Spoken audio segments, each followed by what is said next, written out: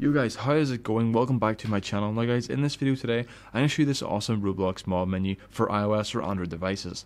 Now guys, you heard me correctly. That is correct. It is the Roblox mod menu for iOS and Android.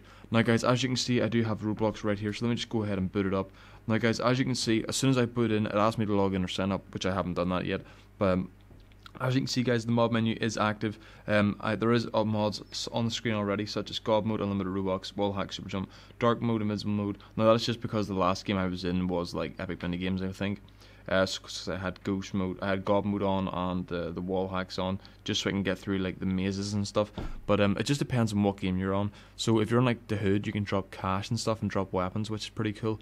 And you can go invisible and in God Mode, which is, as you know, amazing. Now, but as you can see, this is currently the mod menu, because like I said, the last game I was in was mini games. But it just depends. Whatever game you go into, it'll open up the mod menu for that game. Now you can hide it during the game.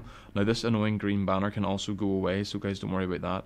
But obviously I'm not logging into my account because I don't want some Roblox dev coming on and like beaming my account or something, to like banning it too. So yeah, let's get straight into the video. So I'm going to show you how you can get this Roblox mod menu on your device. It is really easy, guys. Now, all you need to do is simply just go to your settings if you're on an iPhone. Now if you're on Android, go to your settings, and you want to go to battery saver mode and make sure you turn that off. But if you're on iOS, just go to general, background app refresh, make sure it's on Wi-Fi mobile data. Now guys, if you cannot click on background app refresh, that means you have to turn low power mode off by going down to battery and making sure low power mode is off like that. Now the next step is simply going to your home screen and tapping Safari or Chrome and going to the website tweakstore.me. Now guys, once you're at tweakstore.me, I'll give you a few seconds to get here. But once you're at tweakstore.me, simply click search, and all you want to do is search for Roblox. And as you can see, there is the Roblox mod menu. Now there's also the free Roblox, but obviously you don't need that if you have the mod menu. So go ahead and download the mod menu right here. And what it'll do is start downloading it to your device. Now if you already have Roblox on your device, this will just basically write over that app, so you get the mod menu. You don't get banned or anything, guys, for using this. As you know, there's an anti-ban, so make sure you turn that on as soon as you load up Roblox. But as you can see, it's downloading pretty quickly right here. But I'm also going to ask you to please leave a like on this video, comment down below, and subscribe. It would be greatly appreciated, guys, if you could go ahead and do that. But as you can see right here, it's nearly done. Let's just wait for it to complete.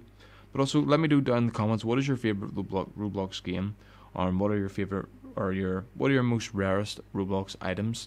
I'd actually love to know that. The only thing I really have is headless, but I'm going to try and get some more things in the future. Now guys, once it says complete, just click install, and what you'll do is get redirected to here.